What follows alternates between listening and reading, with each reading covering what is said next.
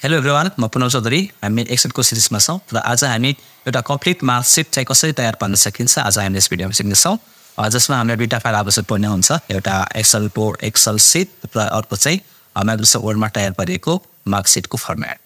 र यो कसरी बनाइन्छ लगाऊ कम्प्युटर सेन्टरमा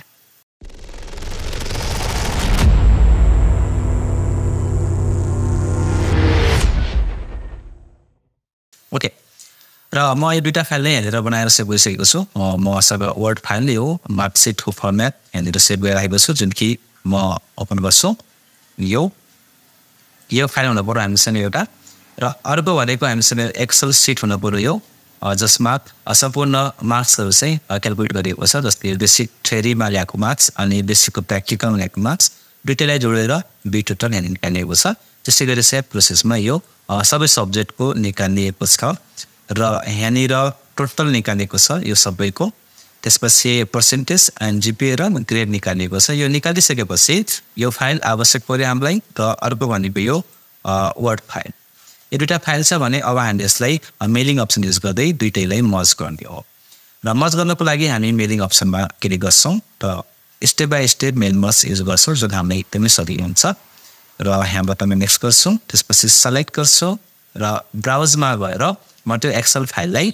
सेलेक्ट गर्छु जुन कि मेरो यहाँनिर सेभ गरेको छ डेस्कटपमा यो फाइल एन्ड ओपन गर्नु पर्यो र ओपन भइसकेपछि कुन सिटमा छ भनेर सोध्छ यो मेरो सिट 1 मा छ ओके गरेँ र सिट 1 मा भएको सबै डेटाहरू यहाँनिर सो हुन्छ यो तीनटा खाली छ यसलाई मैले चाहिएन र म यसलाई ओके गरिदिन्छु मेरो यो सिट यहाँ सेलेक्ट भइसक्यो अनि नेक्स्ट गर्छु म र नेक्स्ट गरिसकेपछि अब यहाँनिर यो नेम अन्तर्गत यहाँनिर हामीलाई नाम स्टुडेन्टको नाम आउनु पुग्यो भनेपछि यो मोर आइटममा क्लिक गरेर यहाँनिर नेम अफ स्टुडेन्टलाई इन्सर्ट गर्नुपर्ने हुन्छ हामीले यसरी क्लोज गर्नुपर्ने हुन्छ यो नेम होस् यहाँनिर त्यस्तै गरी यहाँनिर फादर्स नेम आउने भयो फादर्स नेम यहाँ क्लिक गरेर हामी यो सेलेक्ट गर्ने भयो अथवा यो इन्सर्ट मर्ज फिल्डमा क्लिक गरेर यहाँबाट लिनु हुन्छ हामी सक्छौँ यस्तै त्यस्तै गरी इनरोलमेन्ट नम्बर लिन सक्छौँ हामी यहाँबाट लिनु पर्यो इनरोलमेन्ट नम्बर भनेको यो सिरियल नम्बर र त्यसपछि यहाँनिर चाहिँ कम्प्युटर बेसिकमा प्र्याक्टिकल मार्क्स कति हो यस्तै म सेन्टर गर्छु प्र्याक्टिकल मार्क्सको लागि फेरि क्लिक गरेर यो बेसिकको प्र्याक्टिकल यो भयो त्यसपछि गएर यहाँनिर ग्राफिक डिजाइनको प्र्याक्टिकल यो त्यस्तै गरी यहाँनिर अरू गर्नु पर्यो अकाउन्टिङको प्र्याक्टिकल अकाउन्टिङ भनेको हामीसँग यहाँ चाहिँ प्र्याक्टिकल त्यस्तै गरी प्रोग्रामिङको प्र्याक्टिकल यहाँनिर प्रोग्रामिङको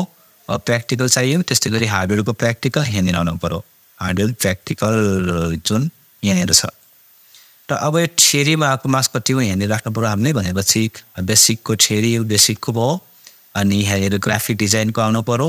त्यसपछि यहाँनिर चाहिँ अकाउन्टिङको आउनु पर्यो हाम्रो मार्क्स अकाउन्टिङ र यसमा प्रोग्रामिङ र लास्टमा हार्डवेयर र यो दुईटैलाई जोडेर यहाँनिर आउनु पर्यो भनेपछि यो दुईटै जोडेको भनेको बी टोटल बेसिकको अनि सी टोटल ग्राफिकको त्यसपछि अकाउन्टिङ ए टोटल यहाँनिर ए टोटल हुनु पर्यो है ए टोटल त्यसपछि प्रोग्रामिङको पी टोटल यहाँनिर छ र हार्डवेयरको एच टोटल मैले लेखेको छु जुन यहाँनिर छ र यो सबैको टोटल जोडेर यहाँ निकाल्नु पर्यो भनेपछि यहाँ क्लिक गरेर सबको टोटल यो टोटल यहाँनिर आउनु पर्यो अनि त्यसपछि यहाँनिर पर्सेन्टेज आउनु पर्यो यहाँनिर पर्सेन्टेज लिन्छ हामी यहाँनिर ग्रेड आउनु पर्यो ग्रेड यहाँनिर छ हामीसँग ग्रेड र 80 छ हामीसँग अनि यसको चाहिँ टोटल यहाँनिर राखेको छैन यो टोटल चाहिँ हामी आफै टाइप गर्नुपर्ने हुन्छ अथवा निकाल्नुपर्ने हुन्छ यो यसरी बनेर आउँछ र यो यहाँनिर म टाइप गरिदिन्छु जस्तै यहाँनिर यो लेआउटभित्र छ हामीसँग लेआउटभित्र हामीले चाहिँ सम गर्न सक्छौँ यहाँनिर हामीसँग फर्मुला दिएको छ र फर्मुला अन्तर्गत सम लेफ्ट भन्दैछ हामी लेफ्ट होइन एबोभ लेख्ने छ यहाँनिर